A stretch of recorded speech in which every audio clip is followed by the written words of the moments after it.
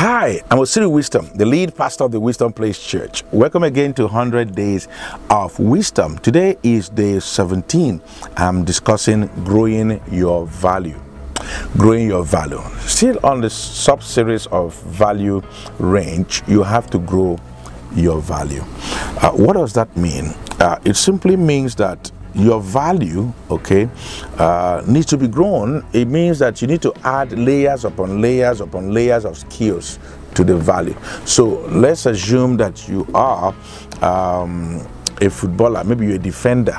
You have to add the value of trying to defend a striker from passing you, from you being able to know how to know who to pass ball to. Not just you see ball, you just kick it anyhow.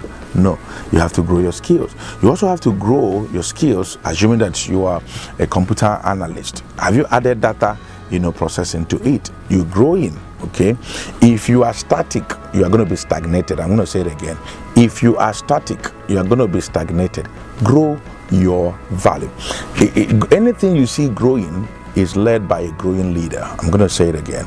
Anything you see growing is led by a growing leader, whether it's a country, an organization.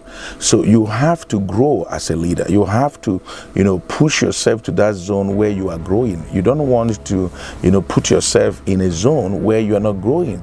You want to consistently, add something to what you can do. Don't forget, when we started this series or this sub-series about David. David was a warrior. He's a good person in playing harp. He's good looking. He's a warrior. He's this and that. So you have to keep growing. Don't you ever get to the point where you think you can't grow anymore or think that you know everything. No, consistency in your growth will make you relevant, will make you continue to win.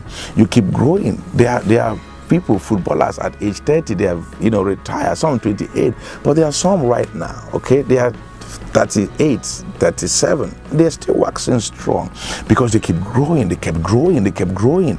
All right, so the highest thing you owe yourself and your destiny is your commitment to your personal growth. I'm going to say it again. One of the most powerful things you owe yourself and your destiny is your commitment to your personal growth. Your personal growth is a non-transferable responsibility. You have to grow yourself. If you are not growing, you begin to groan. If you are not growing, people are going to put you aside. You need to keep growing. And sometimes people want to grow where people are seeing it. No. You grow in the place where nobody knows that you are there. It's easier to grow when nobody knows you. It's easier to grow where you are hiding. You don't want to just be showing yourself up all the time. You want to grow. And that growth will ultimately change the trajectory of your life. Follow me on all my social media handles as displayed on the screen, on Facebook, on Instagram, on Twitter, on LinkedIn, and more importantly, subscribe to my YouTube channel to see the wisdom. And don't forget this, that your best is yet to come. This is your season and your time is now. I declare to you that you can, you shall, you will.